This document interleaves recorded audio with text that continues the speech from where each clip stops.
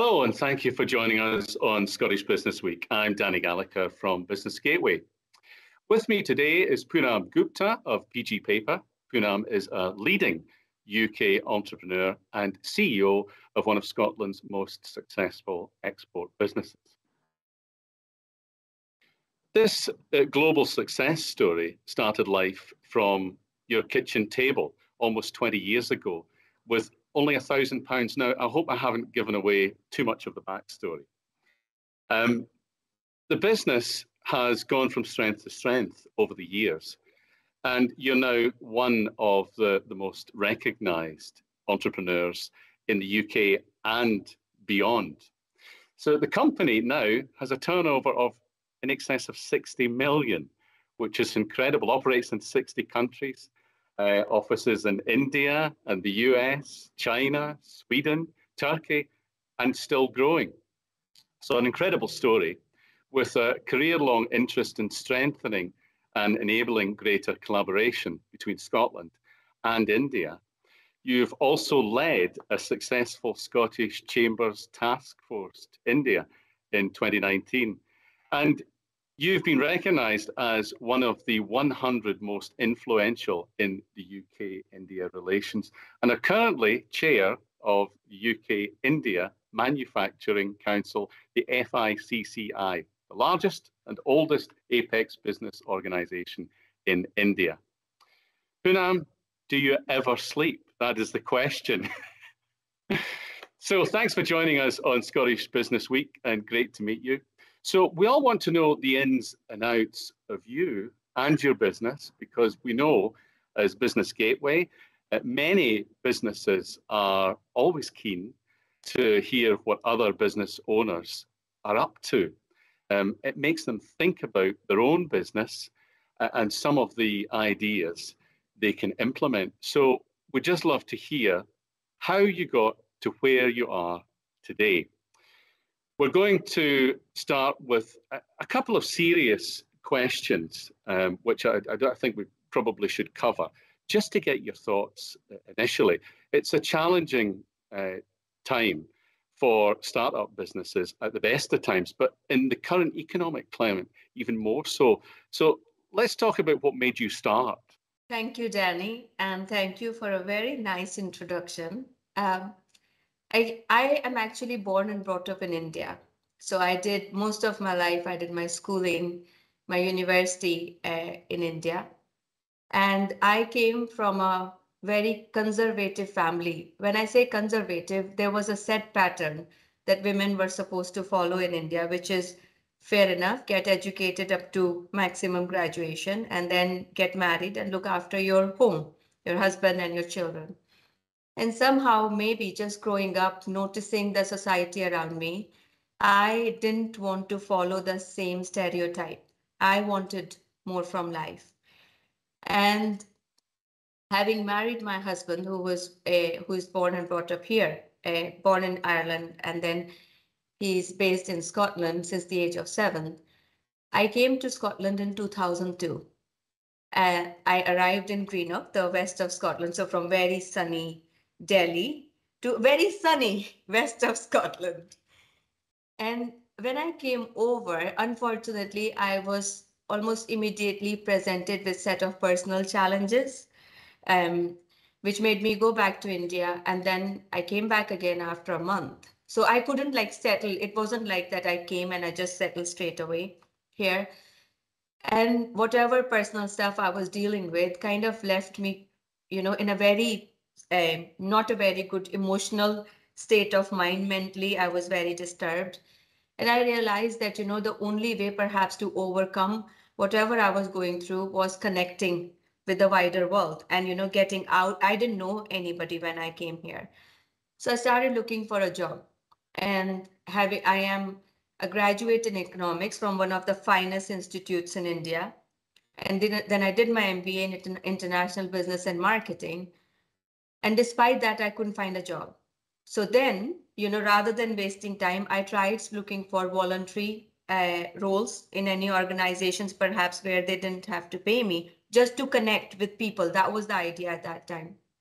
And I got lucky. I got a job with a chartered accountancy firm in Greenock in their tax department, where I worked for 2 months. But what that did for me was I heard all these, things about VAT and taxation and personal allowance, a lot of things, which kind of made me thinking. I could kind of connect the dots and work out perhaps a little bit about the business landscape in Scotland or the regulations, the requirements. Having finished that, I actually went in and with the help of a friend and my husband, I started a locum agency where I was placing pharmacists in the NHS. And that business was doing very well, which I think, if I remember correctly, I must have started in November 2022. But my heart was always in international business. That's what I wanted to do. I was always curious about other cultures. I was fascinated with the idea of traveling even as a child. So I started exploring at the time the trends. And somehow everybody was talking about recycling at the time. I don't remember 20 years ago, if you remember that, there was lots of talk about waste and recycling and how are we going to tackle this waste. And I started my research in that area. That took me 10 months. 10 months I was researching, making a lot of cold calls, and you can almost say expanding my knowledge base and understanding what was going on. And then I realized that there was possibly a potential where I could take products from Europe and USA and export them to India. My obvious connection with India was there. And I realized that a lot of manufacturers in Europe and USA were sending a lot of stuff into landfill. And only if I could convince them that rather than sending your products into landfill or burning them, can I please have them and I'll repurpose them, or I'll find use of them in another market, which is not, your market, not your major market. So, your product kind of doesn't compete with your own market. And that took me around 10 months. And that's when, I finally managed to convince a company in Italy to sell me a couple of containers. I think the deal was, I can't remember now, but maybe 27, 28,000 euros at the time, the money that I didn't have. During this time of my research, I was already aware of Business Gateway. So I was taking help from them. I was telling them I want to start a business. And they generously helped me write a business plan and gave me £1,000, which helped me buy my initial computer equipment and a nice table, which I very well set, in the basement of my then house where I used to operate from. And once I convinced the Italians, I didn't have the money to pay for this deal. So I had to do some financial engineering, with the customers I was already speaking to in last 10 months to find a way where they could pay me first and then I could pay for the goods. So I basically created a value proposition which allowed me to raise the money that I needed to pay for these goods. And I kind of took it from there. And that's how my business was born. So cash flow is king, basically. Cash flow is always king. So PG Paper has experienced phenomenal success. That's brilliant news. What do you think has contributed to that success? Consistency and hard work. If I was to put it into it's never easy to start something. That's the hardest part, actually. Once you start on that journey, you set goals and you set that ambition and you try and find that strategy to how you're going to reach there. If I'd be honest, the first couple of years were simply hard work, lots of good contracts that I delivered. I promised whatever I delivered, I had promised, which allowed me to gain and earn more contracts. Basically, the first couple of years, it was organic growth, I'd say, just simple result of hard work, dedication, delivering on good contracts, delivering on promises that I was giving supplier and customers. But thereafter, it was very obvious that, to grow the business, I would need proper planning strategy in place and perhaps money. Till then, I was just rotating the money the same way I had done my first deal. And I think it was just making sure that I set first the target, made sure how, in the back office that I had, I started slowly recruiting people at that time, are going to cope, with that target, having my systems in place to make sure that, anybody could basically work with me to make sure all my documentation in export Documentation is very important, even till today. So, simple people can churn out complex documentation. So I always made sure my system supported the ambition and the people were brought in to understand the whole goals that we were and how are we going to achieve that. So vision was always set clear. And I think all of those factors contributed to the continuous growth of PG paper. So I guess experience comes with significant decisions along the way. I'm wondering what lessons you have learned along the way to get to where you are now. Oh my goodness, the list of lessons is really long. It is really long. In the last 20 years, we have seen so much. If I just pick on like the recession, the financial crisis we saw in 2008, 2009. Then in recent times, there has been Brexit. Then there has been COVID. And, now energy crisis. Every problem teaches you something. Every problem.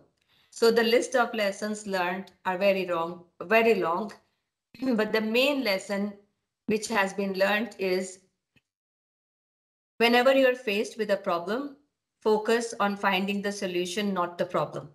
When we focus on the problem itself, we can get really worked up and we can't think, if you get there because we are very stressed. And stressed, as I read in various places, cuts out the blood supply to your brain.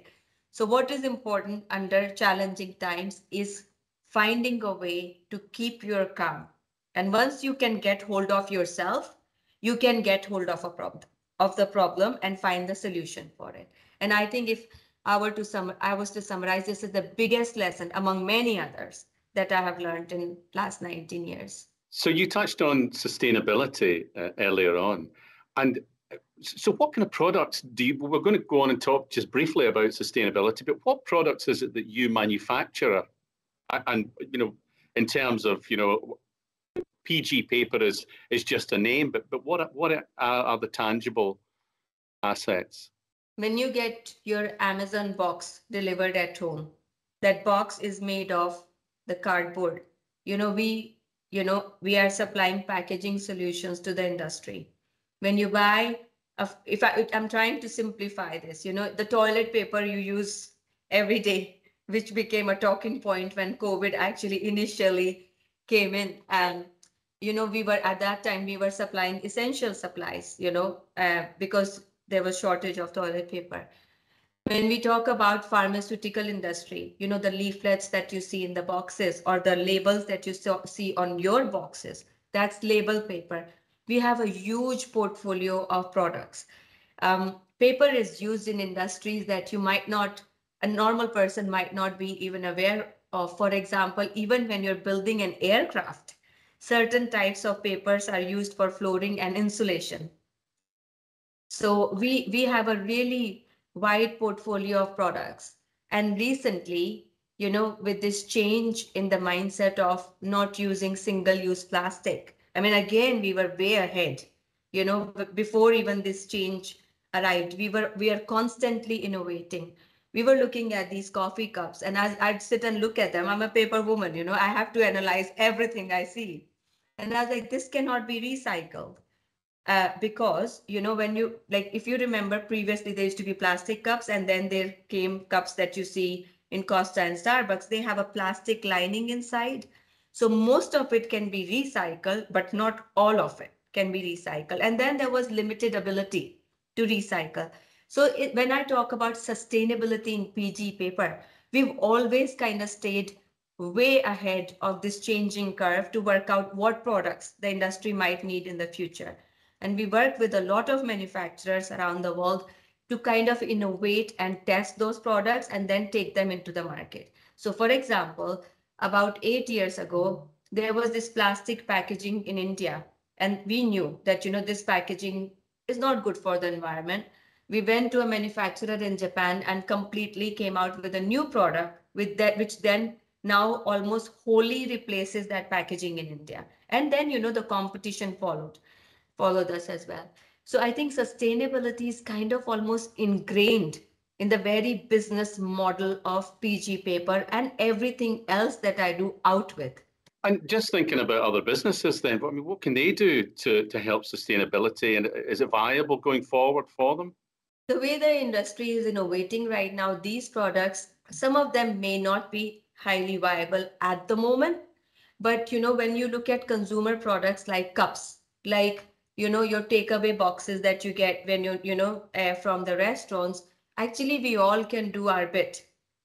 These products on the grand scale of things in numbers actually at very small cost, to the overall cost of the product. So actually, if the consumer demands and says, I want, I will not take the takeaway in plastic boxes. Why are you not using biodegradable packaging, which is now widely available, and you can see them in various restaurants in Glasgow itself. And the businesses themselves commit to this purpose, which they are. I'm seeing more and more businesses focusing on this whole sustainability, net zero piece, and environmental friendly products. I think that change will come. And as the change will come in volumes and numbers. As the volumes become bigger, the economies of scale will make these products more affordable. And in 5 or 6 years' time, we might turn around and say, as if this is the way life ran. And why should it have been any different before that?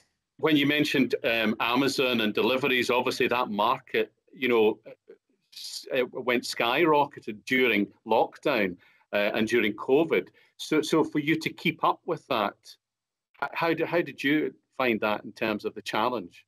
Every challenge is actually an opportunity. If you think about it, even every problem, like I said before, teaches you something.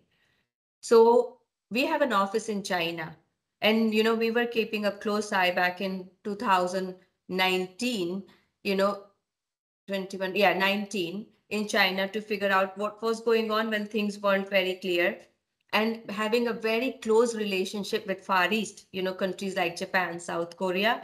We were kind of keeping in the know, and it was only obvious that it was inevitable this time that these lockdowns are going to go worldwide, for example. And when your shops are closed, in the first 3 months, if you remember, there wasn't even any online. I don't think there were many deliveries online, because everything was practically shut, except supermarkets and essential supplies. You weren't buying garments and things like that. So at that time, tissue paper for some reason became the biggest challenge.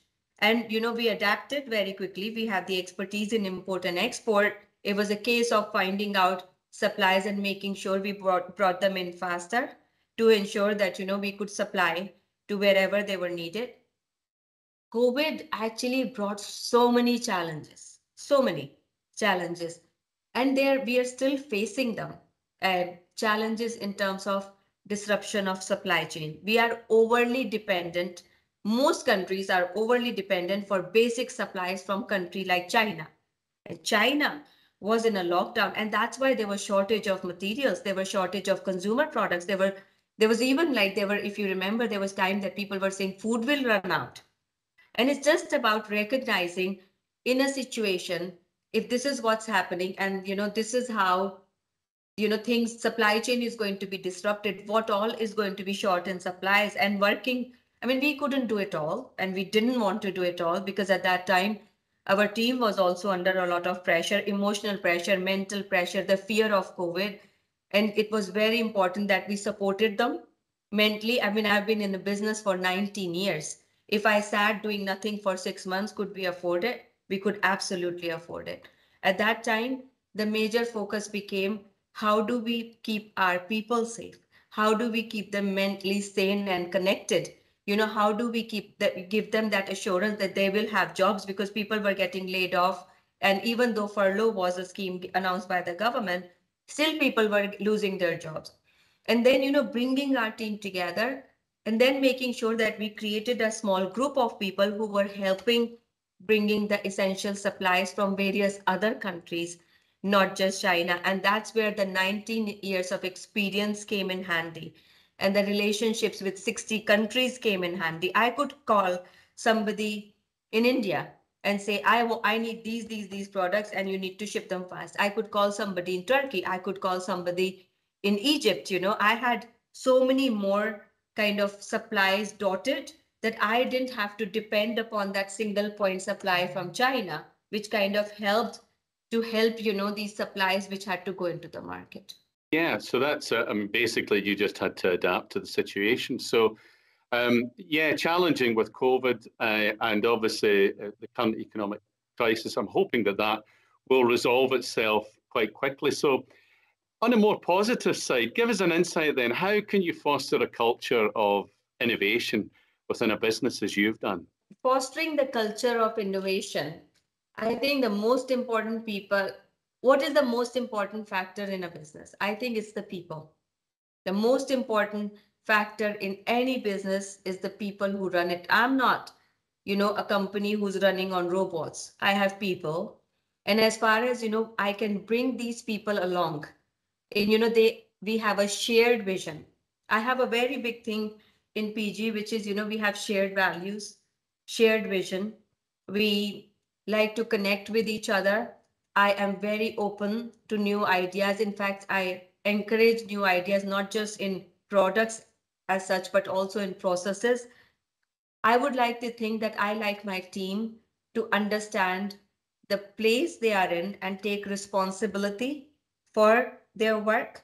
And often they are independent to making their own decisions as considered fit in a situation. And that all comes with that support and confidence we instill in them. That we make them feel safe, that, they are in a safe environment where they are heard and, their work will be appreciated. And all of these mix of a shared vision, shared responsibility, making, and also maybe lead by example. They see me and they see that I'm so passionate about business. I'm also working on many other projects at any given time. I'm there to support them when they need them. I have an open door policy. I know some articles now say you should never have an open door policy. We should have dedicated time. But as much as I have multiple businesses, I still have quite a lean team that I can support. On top of that, my team is supported by, several managers, and those managers are empowered in knowledge, in making decisions, and, again, feeling that safety that and wanting to give their best to the company. And if that doesn't work out, they know that, they have sitting over them somebody who has 19 years of experience and they can tap into that experience when they're stuck. So I'll always encourage, for example, if somebody comes with a problem, I'll say to them, okay, you've told me the problem. What do you think is the solution? And then I'll sit down with them and work it out. And I might not agree with everything they're saying, but then I'll enhance it. So they own that solution. And I think all of these things are so important, in building a business and in growing that business and making sure that people feel valued and, I feel like I'm taking them with me. And all of that automatically, creates this culture of innovation where people are excited. They want to come to work. They know I'm open to ideas. They know I'm working on multiple projects at any given time. And when we sit down, they want to share those ideas. And I think this whole, fortunately, that culture that we've created, we've learned from our mistakes and had to make a lot of changes. But I think where we are today, we are in a good place where, people come up themselves and say, okay, can we do this like this? Or maybe this is not working. Can we look at it this way? Can we look at this system? And we are listening. It's quite refreshing to hear you say that one of your greatest assets are your employees. So that's really good for businesses, just to remember that you can't do everything yourself, that you do need support. So I guess what you're saying there is that you're pretty much inspiring the next generation of entrepreneurs. We know the public sector has got a number of programs to nurture, support, and motivate.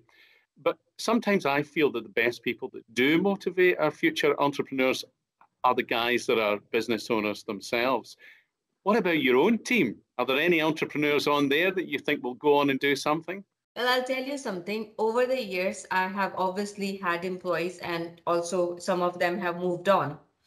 And some of my employees that I know have a chain of salons. One of my first employee in the company was actually my neighbor, very bright guy and full of ideas. And now he runs 3 salons. His passion was hairdressing, and he runs 3 salons in west of Scotland. And I feel really proud. And he's always thinking about importing, exporting. once in a while would ask for my opinion of what I think. Then there was another employee, and she now has a series of shops, where she's selling consumer products here. I have had several employees who've come out of PG paper and gone into other roles, but also businesses. Personally, I feel you were absolutely right when you said it is the entrepreneurs or business people who can motivate the next generation. People often look for examples. People often look for leadership. People often want to connect. Sometimes it's not about if you want to do something, it's about how, that piece. How do I do it? Especially if you don't come from a business background, or you might not have a lot of money in your pocket to start the business, which for example, I didn't have. And when people connect with real life stories, there is that feeling that comes inside. If they can do it, I can do it. I mean, even today, I meet a lot of business people, a lot of inspirational leaders, and I find those little qualities in them which inspire me as well to do bigger and better than I'm doing today. This business and ventures and going into various things is not always a chase for money. It's never a chase for money, in fact. What it is wanting to challenge yourself to see what can you achieve next. I've often found you do something well, the money follows. And that's why the chase is never for money. It's about challenging yourself. It's about developing yourself, whether it's in the space of mental well-being, whether it's in the space of learning how to control your emotions, whether it's in the space of learning some Excel worksheets, some basic stuff, whether it is learning how to implement a new ERP system. It's about, I often say that, it's not about competing with others. You got to be a better version of yourself. I want to wake up. I mean, it's unrealistic to think that I'll wake up every single day, and think, oh, I'm better than yesterday. Sometimes I'm just older than yesterday, you know, I know how you feel. or sometimes I'm just more stupid than yesterday. But it's about setting up those short term and long term goals which we want to achieve. So when I started my entrepreneurial journey, it was very lonely. I was in a new country. I didn't know anybody here. I had to learn everything practically by myself. I did get help, thankfully, to some really good organizations like Business Gateway and eventually Scottish Enterprise, which helped me fill in the gaps in my learning. I also basically worked on, tried to do courses, short-term courses, which will help me, fill in those knowledge gaps. But actually, on the whole, it was still quite a lonely journey. I didn't know, any entrepreneurs here. I didn't have a sitting network. I didn't know much about the Chamber of Commerce at that time, for example. Now I know. So I believe that as a business owner, I kind of take it now very personally that I must help people. That people don't need to go through this journey feeling lonely. They don't need to be alone. That, there is a cohort or, a group of individuals which should be able to reach out to each other. That's why I'm a big believer in mentoring. And I'm very proud that many years ago, I was part of this, initial founders of this women business mentoring program, which was started by Chamber of Commerce at that time. I have mentored children as young as 7, 8 years old to, people who are 50, 60-year old. I don't care. Entrepreneurship is not about just the young people. It's not just about the youth. It is about, often you might find when people lose job, it is actually people who are in the senior bracket, even if they have a lot of experience, suddenly they are made redundant. And that might be a decision coming from the fact that the company thinks, oh, we are paying them too much. We can hire somebody at a lower salary who's younger and more energetic. What happens to these people? They have dedicated 20 years of their life working in a corporation. Why can't they, take their life savings that they have built and start a new business? Surely they can. And why should they not be deserving of the same help that, a person of 20 or 23-year-old is deserving of? In fact, it's often harder for the older, age group to learn and to adapt and to get that help. So that's why I'm a big, big believer in mentorship and helping each other and connecting with, whether it's Entrepreneurial Scotland, whether it's Chamber of Commerce, whether the fact that I'm an ambassador of Women Enterprise Scotland, I'm an ambassador of Young Enterprise Scotland, or I am, for example, the chair of FICCI UK India Manufacturing Council. The idea of almost every role that you find me in is something to do is helping connecting people in some way or the other so they can feel supported. It's all about supported, whether it's on local level, national level, or international level. So we've kind of gone full circle. I don't know where you get the hours in the day to do all these kind of things, but you're hugely inspiring. And it was great to hear your insights today. So many thanks for joining us. Poonam Gupta is the CEO of PG Paper, and I hope you enjoyed the chat. That's it from me, and bye for now.